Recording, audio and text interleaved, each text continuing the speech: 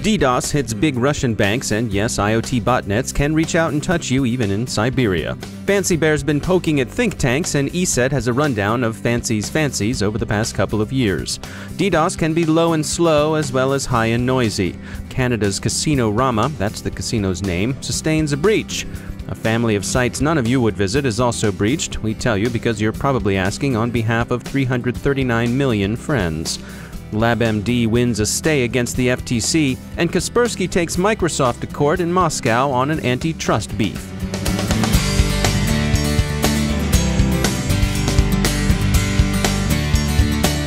Time to take a moment to share a message about our sponsor, E8 Security. You know, the old perimeter approach to security no longer protects against today's rapidly shifting cyber threats. You've got to address the threats to your network once they're in your networks. And E8 Security Behavioral Intelligence Platform enables you to do just that. Its self-learning security analytics give you early warning when your critical resources are being targeted.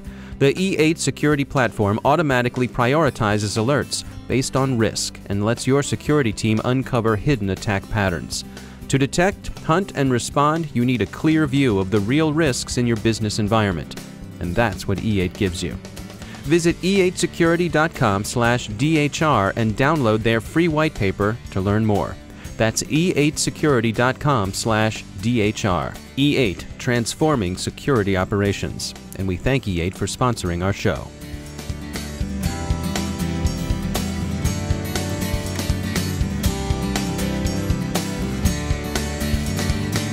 I'm Dave Bittner in Baltimore with your CyberWire summary for Monday, November 14th, 2016. Security camera-driven DDoS attacks have intermittently hit major Russian banks since November 8th. The attacks appear criminal as opposed to state-sponsored. The botnet was assembled from devices in at least 30 countries, mostly the US, India, and Israel. The identity, and note the location, of those responsible remains unclear. Not unclear is the identity and location of Fancy Bear. It's the GRU, probably reachable at the aquarium at the Hodinka airfield, not that we'd recommend you actually try to do so. Security analysts continue to mull Fancy Bear's post-election, post-Microsoft patch phishing romp through U.S. think tanks and other policy-wonk targets. Most see opportunistic targeting of Microsoft 0 days before they're closed. ESET has a study of Fancy Bear's operations. ESET calls them SEDNet, one of at least 7 names this threat actor has been given, and it's striking how active and widespread Fancy's activities have been. ESET lists 3 of the group's high-profile targets. In April 2015, TV5 Monde, a major French television network. In May 2015, Germany's Bundestag. In March 2016, the U.S. Democratic National Committee.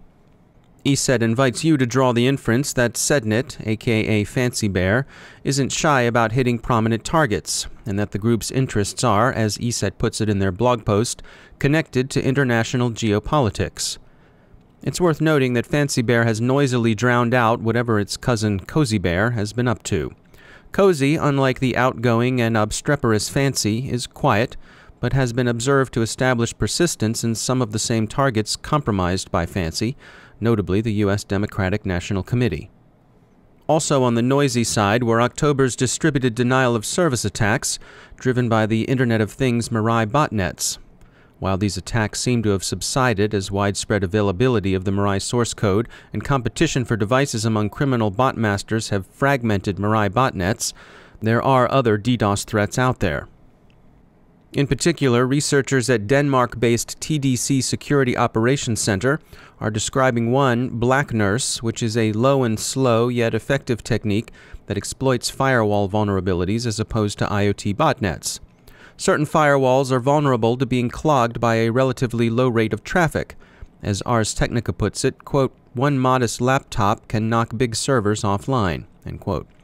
A proof-of-concept attack shows that a single laptop could deliver Black Nurse traffic at 180 megabits per second, more than enough to down vulnerable servers. The firewall companies don't think this is a significant threat. As Palo Alto notes, Black Nurse works only under certain non-default conditions that contravene best practices. In the UK, the number of customers affected by the Tesco bank fraud has been revised significantly downward from 20,000 to 9,000, but the incident continues to trouble bankers in the UK, Ireland, and to a lesser but still significant extent elsewhere. Observers have variously blamed insiders, credential stuffing, or exploitation of some third party for the heist, but others suggest weak security controls, especially weak access controls, lay at the heart of the problem, and that either internal systems or mobile applications may have been compromised. The big stick banks would wish to duck in cases like this is the penalties swung by the EU's General Data Protection Regulation, which they've got to worry about whether they've Brexited or not. In the U.S., NIST has released maritime and small business addenda to its well-received cybersecurity framework. The Maritime Profile specifically addresses the cyber dimensions of securing the transfer of bulk liquid cargoes, many of which are, of course, hazardous materials. The U.S. Coast Guard joined NIST in working on the document. The international UK-based recruitment agency, Michael Page, has sustained a data breach that it blames on a third-party contractor, Capgemini. Michael Page believes hundreds of thousands of names, email addresses, phone numbers, and other PII were inadvertently exposed on a development server.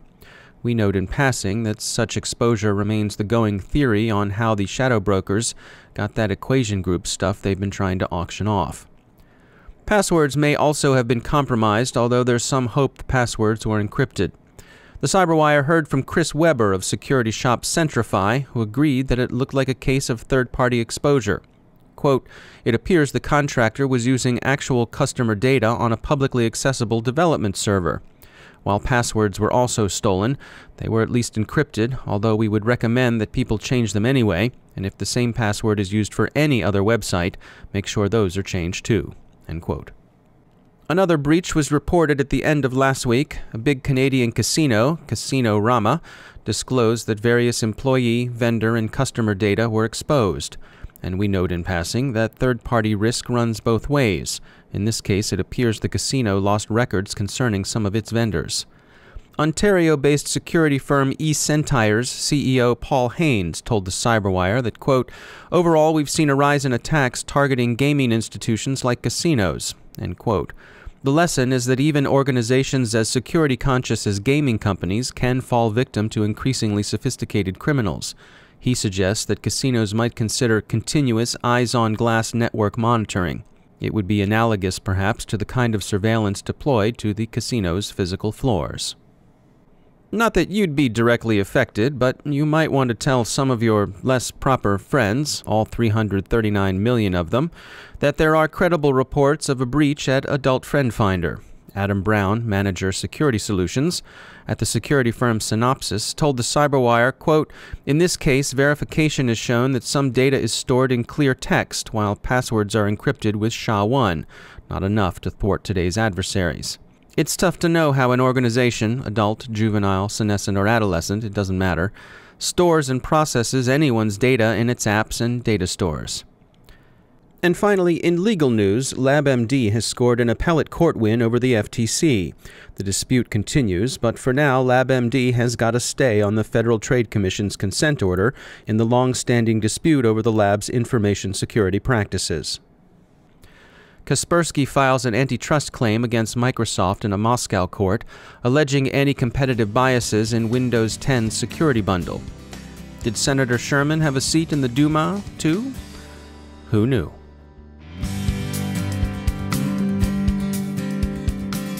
Time to take a moment to tell you about our sponsor, Alien Vault. Do you know the typical attack goes undetected for more than 8 months? This is especially frightening considering 90% of all businesses have suffered an attack. It's no longer a question of whether an organization will be breached, it's when. Better threat detection starts with Alien Vault Unified Security Management. The Alien Vault platform provides all of the essential security controls needed for complete threat detection in one easy-to-use and affordable solution. With its integrated security controls and expert threat intelligence from the Alien Vault Lab security research team, you don't need to deploy and manage numerous security point products. Spend your time responding to threats rather than researching them with Alien Vault. Visit alienvault.com/cyberwire today and download your free 30-day trial of Alien Vault Unified Security Management. That's alienvault.com/cyberwire. And we thank Alien Vault for sponsoring our show.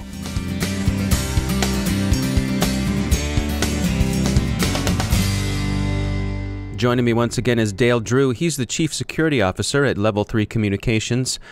Dale, these ongoing problems with IoT devices, the Mirai botnet, things like that, are these making us take a different view of how we look at overall security when it comes to the Internet of Things?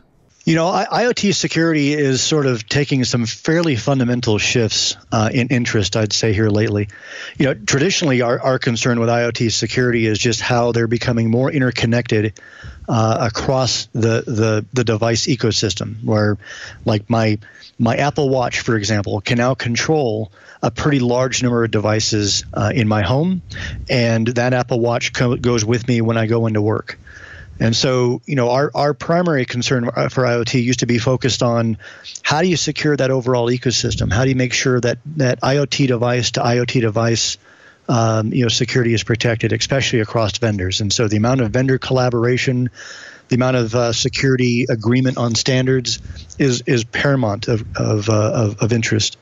But IoT security is now morphing into a whole new stratosphere because of the fact that we now have bad guys who are taking advantage of exposures on what I would call fairly immature IoT developed devices and compromising those devices and being able to use them for things like DDoS attacks and ransomware attacks and more traditional sort of hacking on the network and DDoS on the network.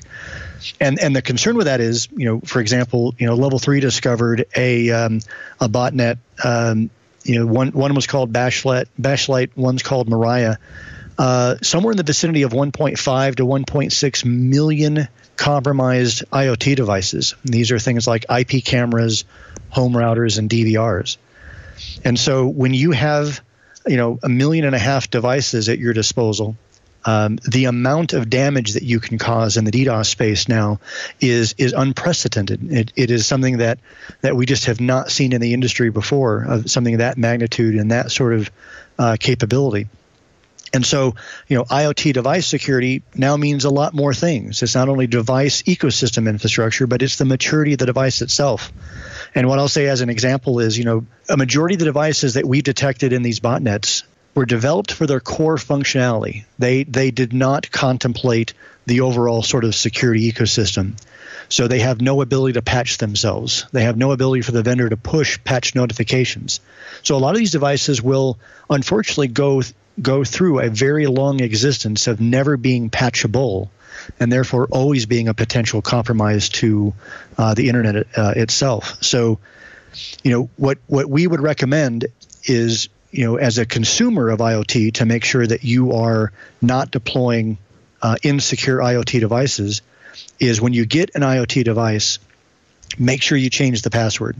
Make sure you do not use vendor default passwords, and make sure you don't use the same password across all your IoT devices. One bad guy breaks into one, he would then have access to all of them.